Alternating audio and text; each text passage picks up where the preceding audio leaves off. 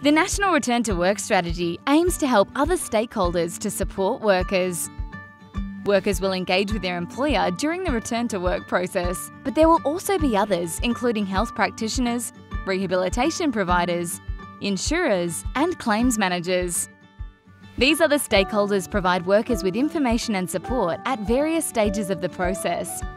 When all stakeholders work together and tailor their advice and support to meet the workers' needs, the return to work process is more effective and the outcome is more positive. To get involved, download a copy of the National Return to Work strategy at safeworkaustralia.gov.au.